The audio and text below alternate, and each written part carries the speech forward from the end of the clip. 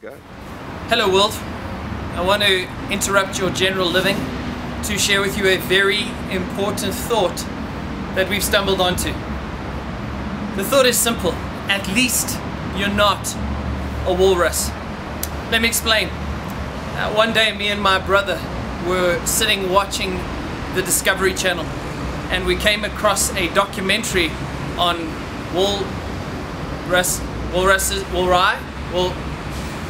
a bunch of walruses. One walrus, many walrus.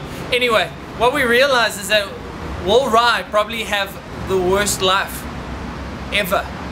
I don't know if you've seen a walrus. They can't move. They moan all the time. Some of them are so fat that when they roll over, they kill their own children. Even the thing that they're supposed to do, which is swim, they're only kind of average at. And so here's the concept.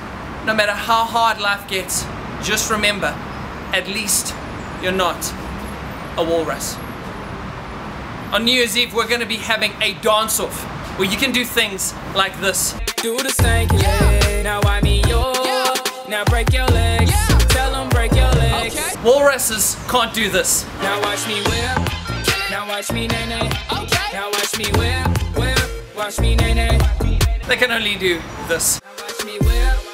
Now watch me nay nay. Okay. Now watch me whip, whip. Watch me nay nay. And so, if you're able to do this,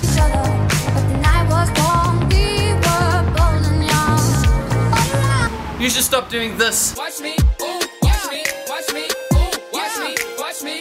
So that the guys who can only do this Watch me, watch me, ooh, watch me, watch me, you do. Watch me. wouldn't be sad that you didn't do this.